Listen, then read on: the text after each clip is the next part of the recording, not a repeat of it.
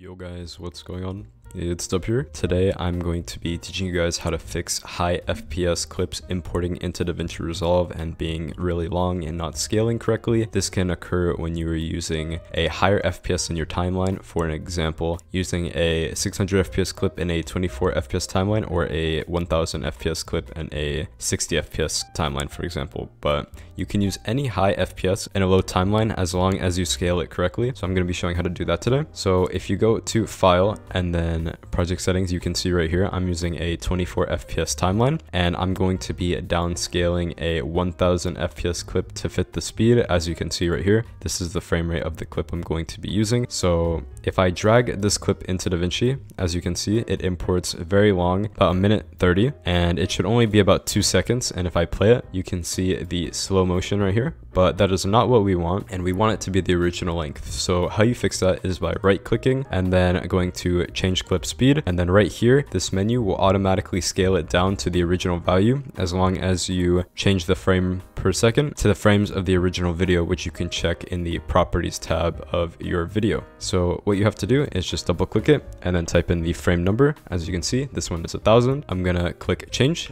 and then as you can see right here, there we go. It is now correctly scaled to my 24 FPS timeline, and if I open it in Fusion, you can see all the frames are still here, even though it has been scaled down. So why would you do this? It's because this makes it very easy to retime, and there is essentially no warp when you do this, because there are so many frames in the actual video that there is no reason to actually interpolate it. And this way you don't have to convert it to a 20 FPS clip, because if you did that, then you would of course start getting warp because you wouldn't have those frames. And make sure when you do this not to compound clip the video, or else it will turn the frames into the frame number of your timeline. So if I click in my inspector the file, you can see right here it says 24, but that is just because it has been scaled. But as I said, if you open Fusion, you can see all of the frames. But if I compound clip this and then I open it in Fusion, now what happens is, as you can see, it's only the amount of frames as it was right here in the actual timeline. But then if I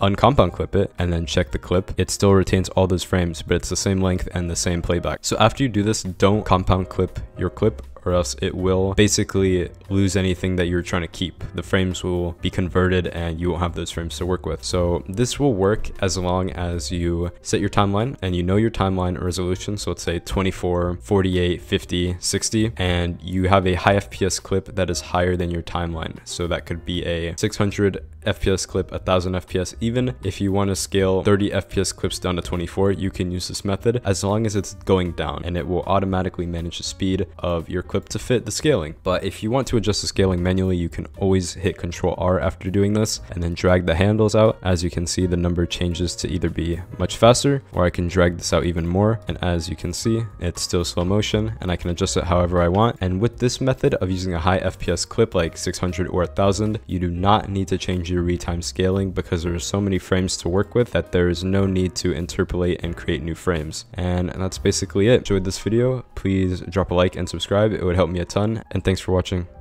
Later.